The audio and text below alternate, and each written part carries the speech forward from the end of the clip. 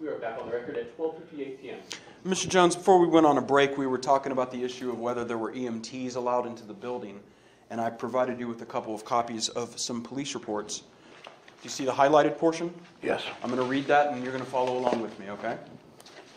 I then walked into a room with Sergeant Cario. At first glance, it did not appear there were any casualties. To the left of the room, as you walk in, there was a bathroom in the corner. There was a massive pileup of bodies in this room. At this time, I did not know it was a bathroom, and I wondered how the suspect had the time to kill that many people and stack them in the corner of the room. Sergeant Cario stated he was an EMT or maybe a paramedic, and that he had to check to see if anyone in the pile may have survived. I agreed, as the bodies were stacked 2 and 3 high, and that some of the children at the bottom who were able to cram in first may have escaped bullets. He began to check for life signs, wounds, and attempt to find a pulse. The victims on the top of the pile redacted, and many of the bodies had injuries that were obviously fatal. It appeared as if the teachers in the room, immediately upon hearing gunshots, began to pack children into the bathroom. The children that were sitting on the floor of the bathroom were packed in like sardines. One little girl was sitting crouched in between the toilet seat in the back corner of the room. I thought she may have had the best chance for survival. As Sergeant Cario got to the last bodies, it was clear that no one had survived. You've never heard of Sergeant Cario, have you? I haven't. And you didn't know what he did in the building that day? Objection is the form at the top. You can answer. You didn't know what he did in the building that day?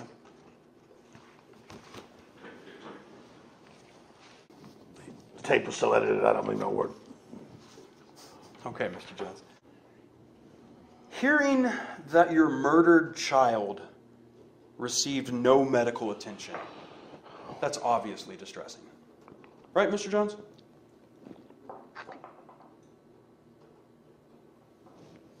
That's distressing. Objection is to form.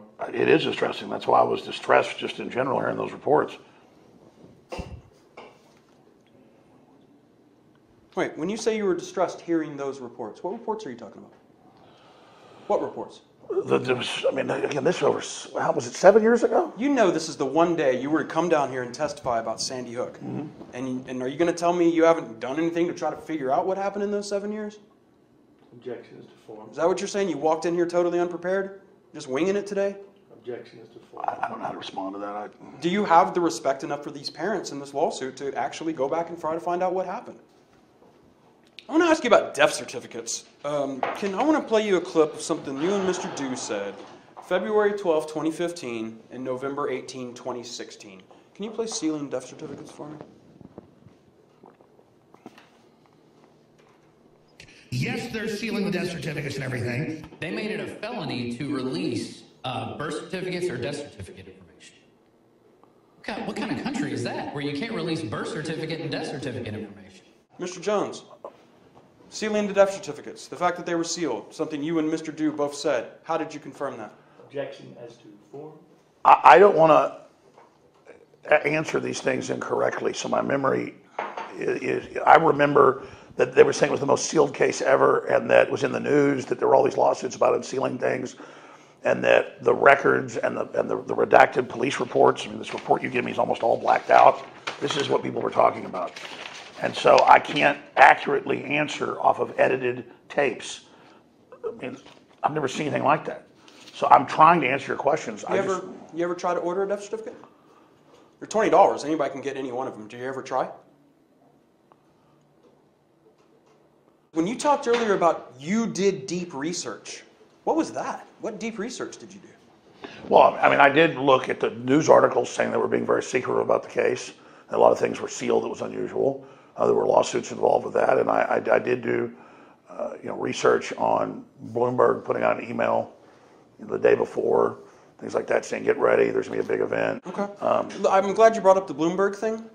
I remember there's a couple episodes where you've talked about this Bloomberg email, and you said to your audience that there was an email that came out in a lawsuit where Bloomberg told his people, get ready in the next 24 hours to capitalize on a mass shooting.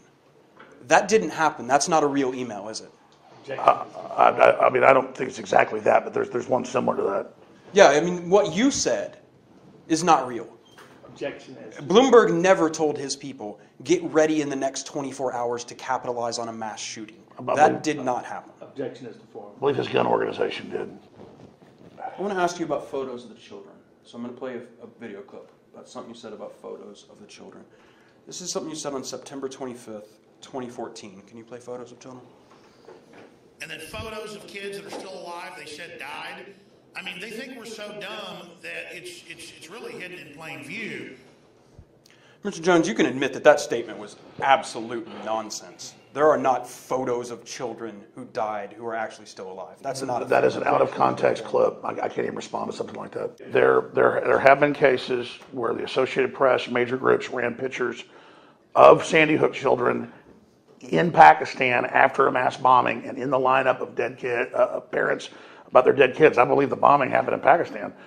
Bizarrely, they've got a Sandy Hook kid in there admitted. And then we've seen other cases. It's very bizarre. It was widely reported during your divorce that your attorney said to the judge that you're playing a character, that you're a performance artist. So I want to ask you, I want to know, when you were making these claims about Sandy Hook, were you being a journalist or was this all performance art? Objection as to form. When I say things on air, I believe it. At InfoWars, it was known from the very start that parents were being harassed by believers in the Sandy Hook conspiracy. You agree to that, right? No. Objection as to form. InfoWars didn't know from the very start that Sandy Hook parents were being harassed. No, we did not know from the very start. Can you, I want to play something, I want to play a clip from an InfoWars episode on January 18, 2013. A lot of people on YouTube have handled it in a rather insensitive way. Of course, we've had reports about them harassing some of the people who were involved. Over the years, there started to develop tension between you and the Sandy Hook parents after they started complaining about what you were doing. Correct? No. Okay, no tension. You will admit, I mean, you've done mocking imitations of Sandy Hook parents crying, correct? No.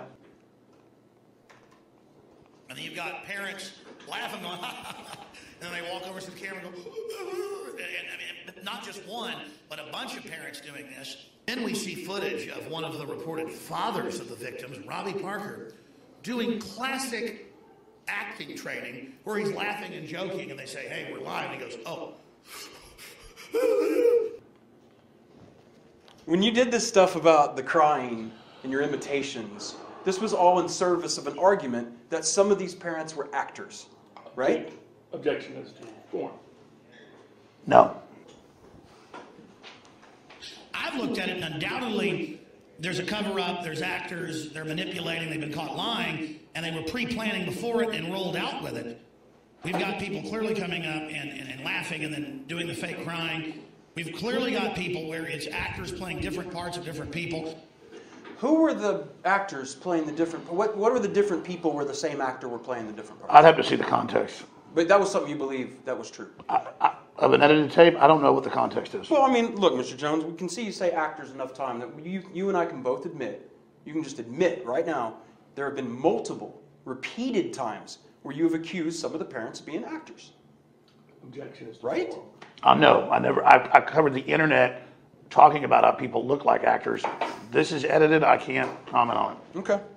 So let me understand this, Mr. Jones. Unless we play you a full 4-hour InfoWars clip, you just can't answer questions today, can you? It's not a 4-hour clip. These were maybe minute-long clips. Yeah. Not 5-second, 2-second Well, edited. you've telling your audience there, we've clearly got people where it's actors playing different parts of different people. So you were pretty certain, weren't you? And if I get, let's withdraw, if I get Paul Watson here to testify, he's going to tell me he never believed in the crisis actor thing and thought it was a bad idea to talk about crisis actors. That's what he's going to say, isn't he? Objection as to form. Yeah, because I mean, he legitimately is his own person, and we don't tell people what to say or what to do. I respect him, and we have different points of view. We've had debates about Sandy Hook on air. You have different views about journalistic ethics, too. Well, I mean, when Correct. stuff's a big internet debate that's going on, and then we cover that debate, and I give my opinion on it. That's what happens. Okay. As time went on, starting into 2015, you learned that a Sandy Hook parent named Leonard Posner was behind a group called Honor Network. Correct? That was fighting online abuse of Sandy Hook victims? I did, I think.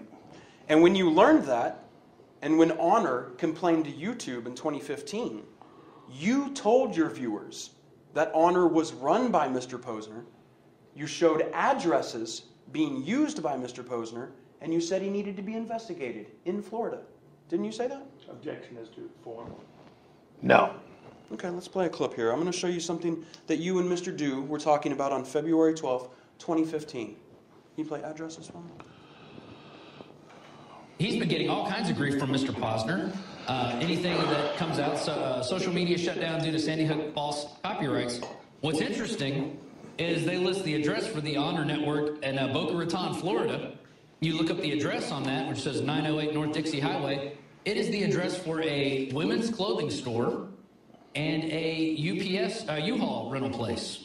U-Haul neighborhood dealer. So here's the 908 North Dixie Highway. There is no suite, but it's got two different buildings listed that address. One is a J&J Shop women's clothing store, and you go to the other one, same address, U-Haul neighborhood dealer. Now you go to their About Honor Network. I go to this one right here, guys. You can leave the camera right there. Honor Network right there. It lists They say they're in Connecticut. It says they're in Newtown, Connecticut, but you go to that address, it's a U-Haul UPS store. I'm sorry, it's a UPS store. Same address, Main Street, Newtown, Connecticut. It's a UPS store. But you think, you know, if they had this organization, they would have some sort of headquarters where they would be setting up a memorial. Well, we'll just start investigating that. And I guess I'm going to have to probably go on up to Newtown. I'm going to have to probably go investigate Florida as well. If a person were to stake out those addresses, they could wait for Mr. Posner to come pick up his mail, couldn't they? So if InfoWars, if it happened that InfoWars went and searched and dug through records for private business filings and used DMCA reports that it had gotten to suss out that Mr. Posner was the head of Honor and then reported it to its audience, that wouldn't be a good thing if that happened, right? Objection as to form. So I can't comment on hypotheticals. Sure. Oh, so if I was to say to you, if somebody was to come along and strike your hand with a hammer, would it hurt? You can't answer that question. Objection as to. I'm not striking anybody with hammers.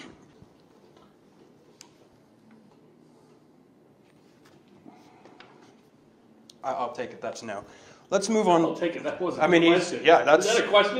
Is it? That's a comment. That's not a question. I- This is becoming one of the most harassing objects. This is for TV and for PR, not for a legitimate suit. That's what this is. That's all this is. You want to put it on TV. That's all. This is just a show, and it's a bad show at that. It's a show of how not to be a lawyer in deposition of a case show. I mean, if you want to be fair and you want to ask real questions, go ahead. But don't make comments and then try to reinterpret those comments as a question and then try to put words in the mouth of the witness. I mean, first-year law student should know that. What was your objection? Do you maybe want to take a break so we can have a few breaths? Yes, maybe You so. can. Yeah, you might need to do that. Yeah, absolutely. And Okay. maybe you can go back and read how to ask people questions. We're off the record. Off the record, 134.